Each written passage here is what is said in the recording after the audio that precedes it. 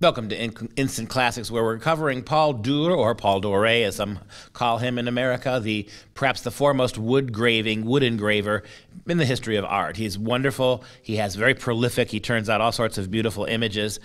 He was, just for some background on him, he was born Paul Gustave Louis Christophe Dore, as a French artist, printmaker, illustrator, comic artist. He was a caricaturist and a sculptor who worked primarily with wood engravings. Born in Strasbourg, he, by the age of 5, was considered a prodigy because of his ability to draw and draft. He created drawings that were so mature and beyond his years that he became famous at a young age. At the age of 15, he began his career working as a caricaturist for the French paper Le Journal pour Rire, the Journal of Laughter. Dore subsequently went on to win commissions to depict scenes from books by Cervantes, Rabelais, Balzac, Milton, and of course Dante. His famous illustrations for the Bible, 1866, were a huge success, and in 1867 he had a major exhibit of his artwork in London. Dore was mainly celebrated for his paintings in his day, but while his paintings remain world-renowned, his woodcuts and engravings are where he excelled. He was born in 1832. He died in 1883. And today, for the final consideration of the work of this great wood engraver, we take a look at Cervantes.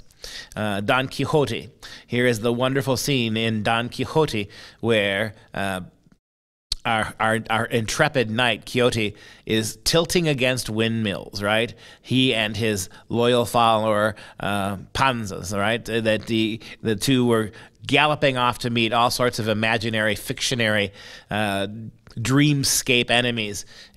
Old Quixote had read far too many romances and lost himself in that chivalric romantic code. And there you see one of the blades of a windmill knocking him off his horse, and as the horse rears up. And so this is what we get the famous phrase, tilting at windmills, somebody who goes rushing in the words of Hamlet, where angels fear to tread, and yet finds themselves in these sort of quixotic kind of quest. And that word, quixotic, comes from Quixote, doesn't it?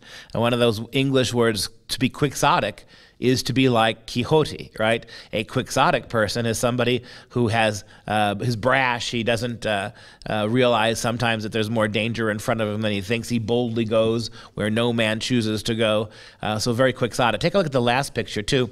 Here's another one of those great engravings by the wood engraver Dore, or Dore. It's Quixote in his study, and there he is reading yet another one of his beloved romances.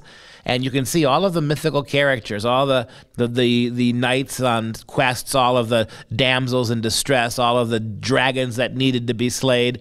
There they are in his imagination, hovering all around his head, all around his library there. So it's a wonderful depiction from Dore of what kind of fantasy, what kind of a mind somebody like Don Quixote would actually have had.